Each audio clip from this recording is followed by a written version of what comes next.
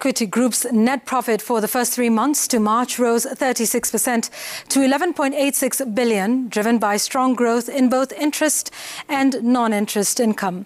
The bank's earnings rose from 8.72 billion shillings recorded in a similar quarter in 2021. Net interest income grew 31% to 19.35 billion, largely mirroring the 28% growth in its loan book to 623.56 billion shillings. Non-interest income, which is mainly derived from fees and commissions, rose by 7.4% to 11.5 billion from 10.7 billion shillings, giving the lender a high income position. This propelled Kenya's largest bank by assets to a total income position of 30.9 billion. COVID had brought in, we have accepted COVID is now part, we can live with it. And so it's like bouncing back to business.